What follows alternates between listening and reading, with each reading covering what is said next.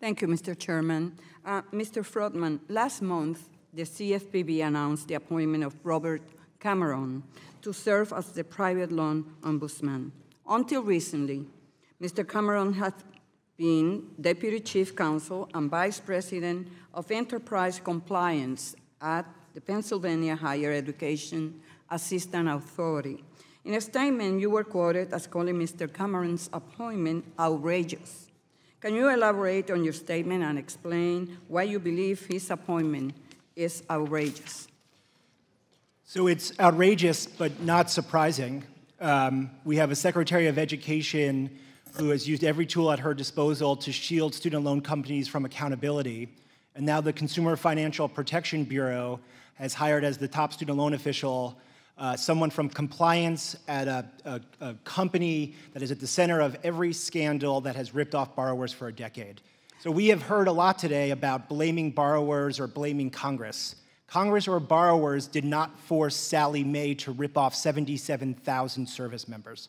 Congress and borrowers didn't force ACS to lie to public servants. Congress and borrowers didn't force public teachers to have their loans turned to grants in violation of their rights.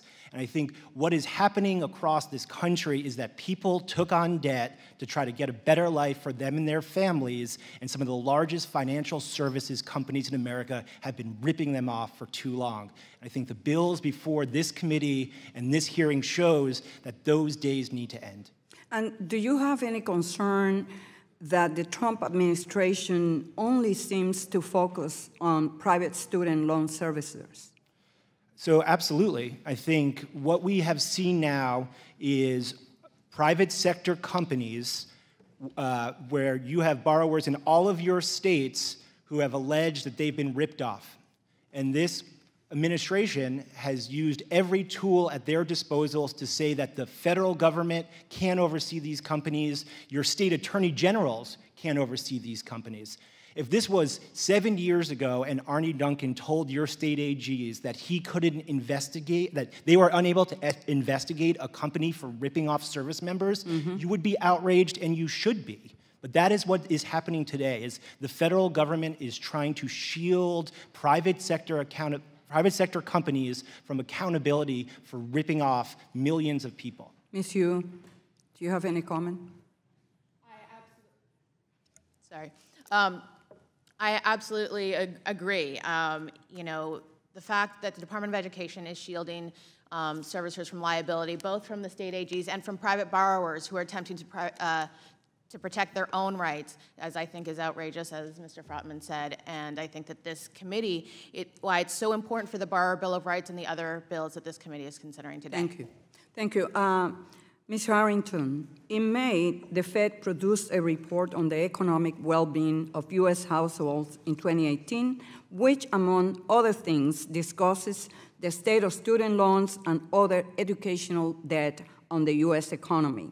The report found that individuals who did not complete their degree or who attended a for-profit institution are more likely to struggle with repayment than those who completed a degree from a public or private not-for-profit institution, even including those who took on relatively large amounts of debt.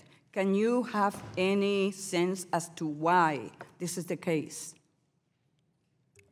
Absolutely. So non-completion is a big problem in this country, particularly, as you mentioned, the for-profit college industry.